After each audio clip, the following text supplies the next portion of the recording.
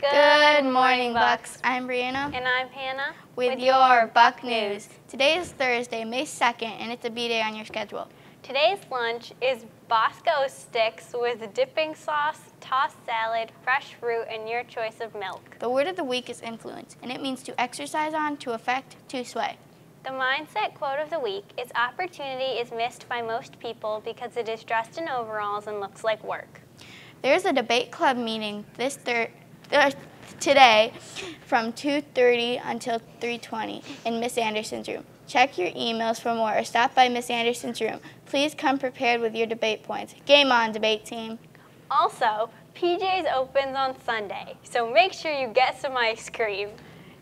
Now on to Zoe with your Buck weather.